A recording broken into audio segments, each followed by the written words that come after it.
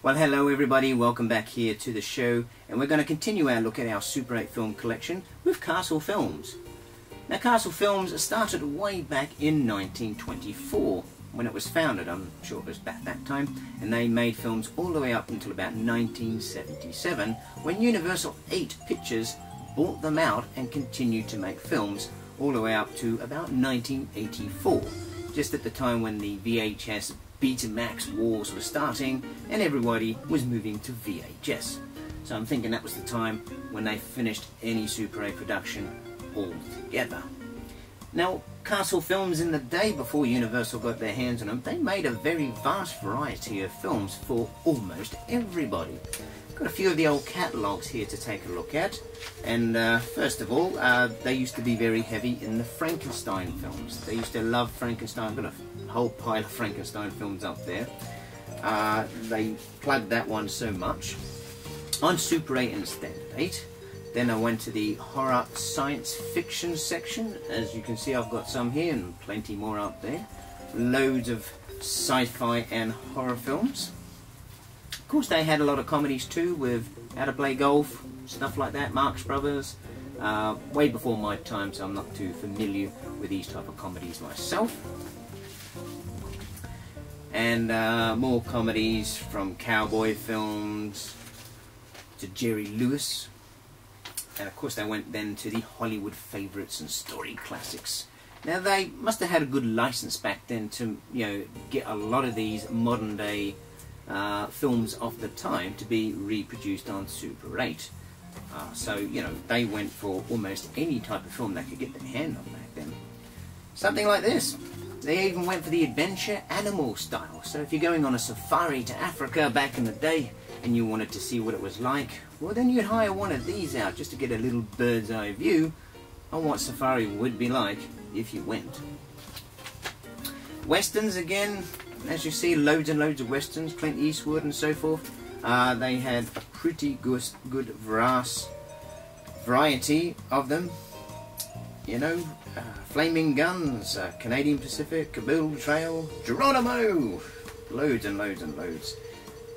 Also, they were pretty popular for their cartoons, especially Woody Woodpecker. I've got a few of those lying around here myself.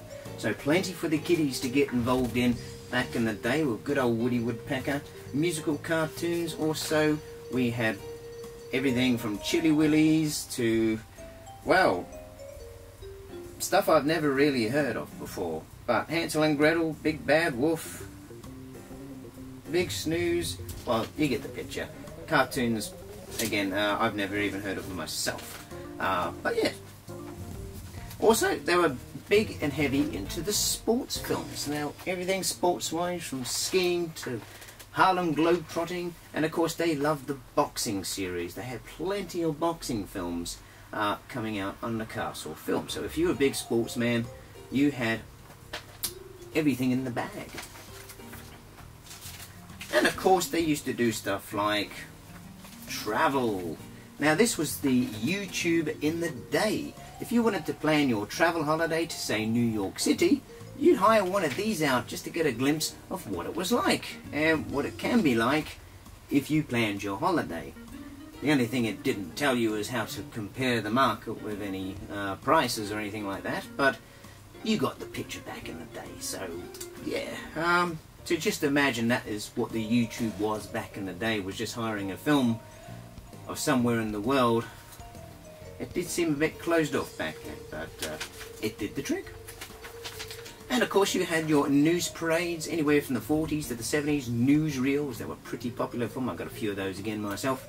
And yeah, so what can I say? Castle Films had everybody covered, from every genre to everything you liked, from comedy to horror to drama.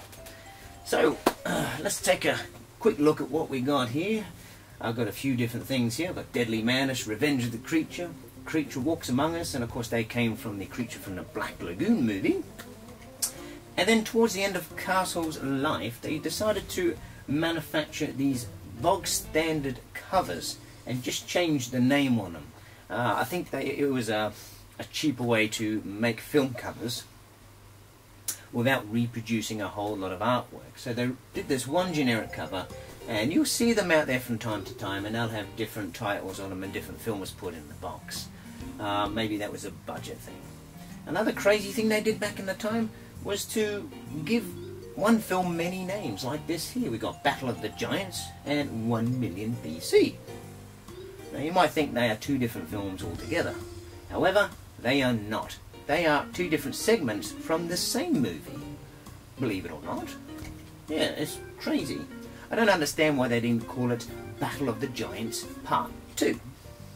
No. Apparently they did this to market it so people would think there's another monster movie on the market and it's completely different from that one. And of course back in the day, if you never saw this whole feature, you'd never know the difference. Good strategy to make more money, but that's great. But these are the same, not the same film, but from the same film. Two different segments. I don't know if that's the beginning or the end. It's one of those. Others they used to do it to. They used to do it to plenty of them, like this one here. Now this is like the full feature of Destination Inner Space. Right? I've never definitely checked if it's the full feature or not. I don't even have a copy on DVD, so I can't really check it. But I think it's close enough. But again, this one was called Destination Inner Space in its original title. When they made the small 200-foot versions, they called them Sea Monster. Same picture, different name.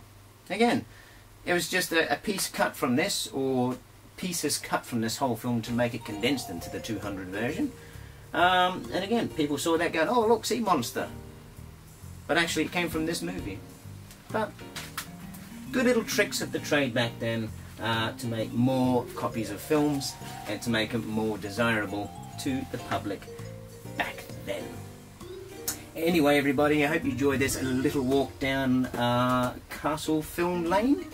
And on our next episode, episode number 3, in part 3, we're going to be taking a look at the Ken Film Collection and checking them out. So for now everybody, thanks for watching and see you again soon. Bye.